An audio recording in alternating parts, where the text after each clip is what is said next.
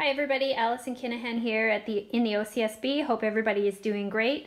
I just wanted to show you a little hack that I created in order to help make videos to post something in your online community where you're sharing information with students so that you could do some asynchronous learning with them so they can watch video while you are not online with them directly. So here I used some wood from my garage and used a miter saw to cut some pieces and put this together. On top here I have some plastic that I cut from an old picture frame that I was using.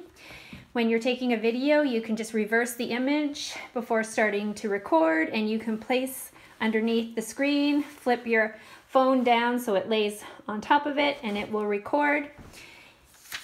This is a boogie board. It has a little bit of shine to it, but if you turn your lights out, that's okay, it works all right. And then you can also use paper underneath, which doesn't reflect so much.